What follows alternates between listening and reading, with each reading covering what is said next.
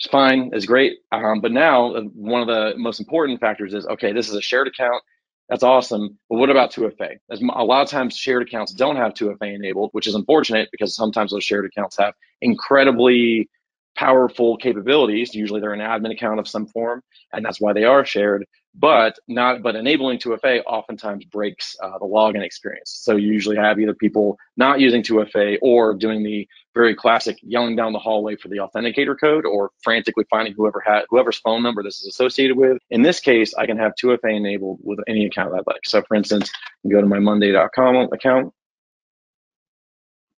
and I'm able to autofill my username and my password, and the 2FA token shows up in the top right. I'm going to copy it, but it also just autofilled it for me, and I can just log in. And this does work with probably one of the most popular services out there.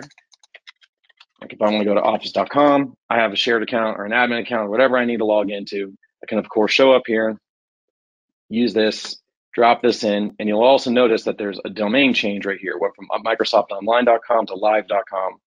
I do have multiple domains associated with that password. So now I can go here and see I have lots of domains. So that way, if it does go across, the same credentials go across multiple sites, I can use it on there as well. 2FA token log me in, and there we go. I'm now logged into any account. Anybody that has this account shared with them, they also have the 2FA token. This behavior is identical for all of them, and you can control the permissions for this, revoke access. And the beauty is, if a user is deprovisioned or removed from your instance or simply suspended, and you don't want them to have access to this stuff, these permissions are immediately synced. And if they're completely deprovisioned, all of their accounts and their actual setup of the password manager is nuked. So they no longer have the data stored locally, and it just shows up like a completely blank app, and their access has been revoked. So you've been able to revoke both SSO by deprovisioning their user, but also removing access to the password accounts that they've set up, which has been that nice stopgap. Because not everything, let's face it, not everything is compatible with SSO, especially those line of business apps you've probably built your company around. Not every single one of them supports SSO. So this definitely gives you that similar SSO experience. They only need to know their PIN, and this could be on a JumpCloud protected device, or it can even be protected by their JumpCloud accounts and their credentials and MFA associated with that. But when this device is nuked and they have their JumpCloud access revoked, they lose SSO capabilities and also their passwords. So you really can help lock down and protect your businesses with both Password Manager and SSO being enabled.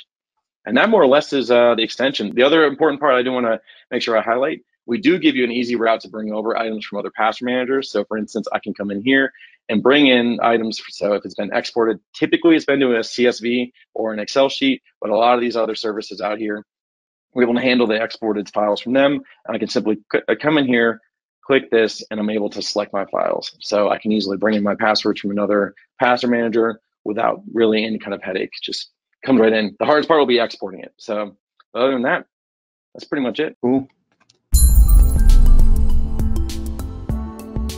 Please subscribe and check out more content from us.